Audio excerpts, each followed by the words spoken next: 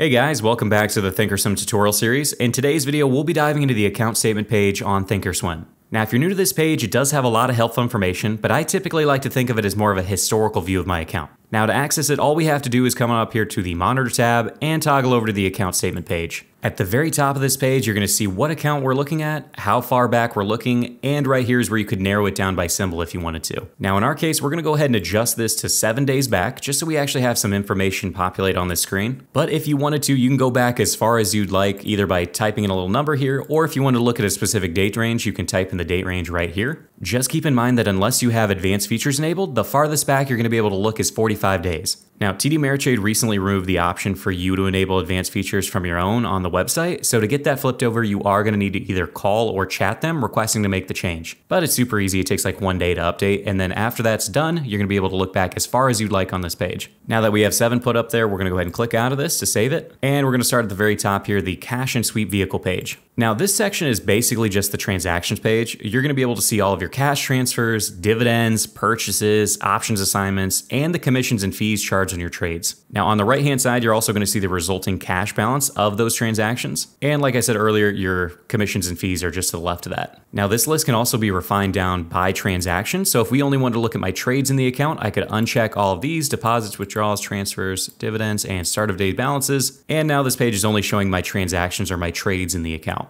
Now, if we add them all back,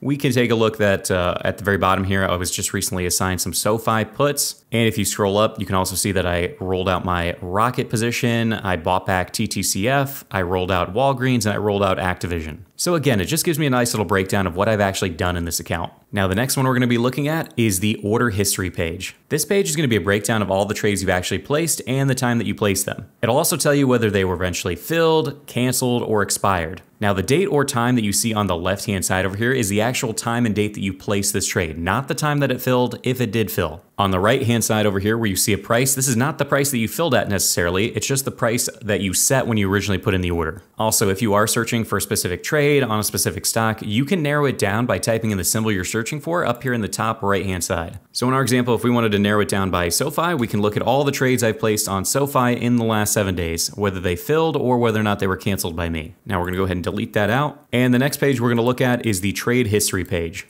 The trade history page is really only going to show you those trades that have actually filled in the account, and the date and times you see on the left-hand side of the order ticket is going to be the actual date and time the order filled. The prices that you see over here on the right-hand side are also going to be the prices at which they filled at as well. Just like before, you can narrow down the list here by typing in a specific symbol. So if we want to look at just what I did on Palantir, we'll go ahead and throw that in there. And we can see all I did in the last 7 days was sell to open 3 Palantir $20.50 puts. Now the next tab down we're going to look at is the Equities tab. Like the name suggests, this is just going to give you a breakdown of your current equities in the account. Looking at it now, you're going to see a lot of similarity to the activity and positions page, telling you what stock you own, how many shares you hold, the price you bought it for, its current price, and the total value of the position. However, as I mentioned before, this is typically used to see a historical view of your account. Look closely at my current position of Amazon. You can see I currently hold 5 shares, and as of the close of today, Amazon is trading at $3,570.90 a share. Let's go ahead and change the date range at the very top of the page to look at what I held in this account on June 1st of 2021.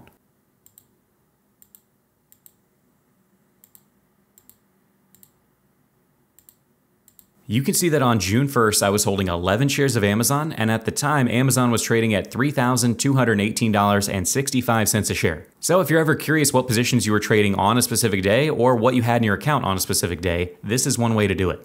Now the next one up we're going to talk about is the options page. Now this section is very similar to the last, however this time it's just breaking down your options positions in the account. From here you can see all of my current options positions that I hold in this account, the strikes and expirations that I sold, the prices that I sold them at, and what they're currently trading for. Just like before, you can change it to a specific day if you want to see what my portfolio consisted of on that day. And you can see what those contracts were trading for at that time. Another very useful tool on here is the ability to see how much premium is left in the contracts. As an option seller, I sell premium and wait as time passes to see that premium eventually trickle away. It can be a pain at times to add all those premiums up to see what I still have on deck waiting to hopefully expire worthless. And if you highlight your entire options portfolio in here, it's going to show you the amount left in those contracts in the lower right-hand corner. If you see here, if I highlight all that's left in July, you can see that I've got $2,383.50 in premium left in these contracts. Hopefully that's going to expire worthless here in a few weeks. This tool is probably my main draw to this page. Otherwise, I would just have to continuously be exporting data to the Excel file to do the math for me. This simplifies things quite a bit. Now, the next page up is going to be the Profits and Losses tab. Now, this page is going to give you a breakdown of your exact P&L on all of your positions since you opened them or year to date, so January 1st to today. For example, if we take a look at Amazon here, you can see that I'm currently up a total of $3,053.18 on that stock.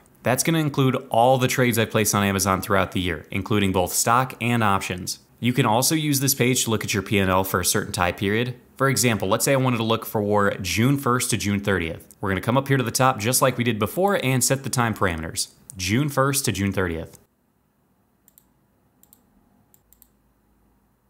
Now, the main problem with this is that all your trades are going to be grouped together, and if you trade options, they're all going to fall under the stock ticker. This page also seems to get a bit confused sometimes with short options and completely throws off the numbers.